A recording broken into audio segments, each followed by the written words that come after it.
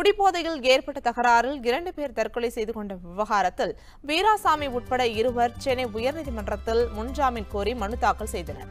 இவ்விருவருக்கும் நிபந்தனை முன்ஜாமீன் அளித்து நீதிபதி ஆனந்த் வெங்கடேஷ் உத்தரவிட்டார்.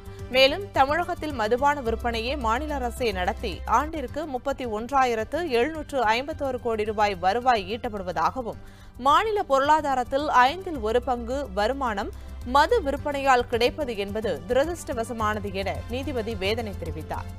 குடிபோதையால் விபத்துக்கள், சட்டம் ஒழுங்கு பிரச்சினை, கொலை, பாலியல் வன்கொடுமை உள்ளிட்ட குற்ற செயல்கள் அதிகரித்து வருவதாக தெரிவித்த நீதிபதி மதுவை விற்கும் தமிழக அரசே இந்த குற்ற சம்பவங்களுக்கு பொறுப்பாக வேண்டும் என தெரிவித்தார்.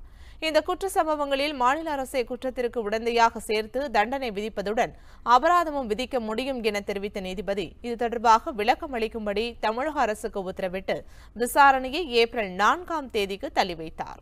உண்மை செய்திகளை உங்கள் கண்முன் கொண்டு வரும் காவிரி நியூஸின் யூடியூப் சேனலை சப்ஸ்கிரைப் செய்யுங்கள். நொடிக்கு நொடி நாட்டு நடப்புகளை தெரிந்து கொள்ள kaverinews.tv, Facebook, Instagram, Twitter போன்ற சமூக வலைதள பக்கங்களோடு எப்போதும் இணைந்திருங்கள்.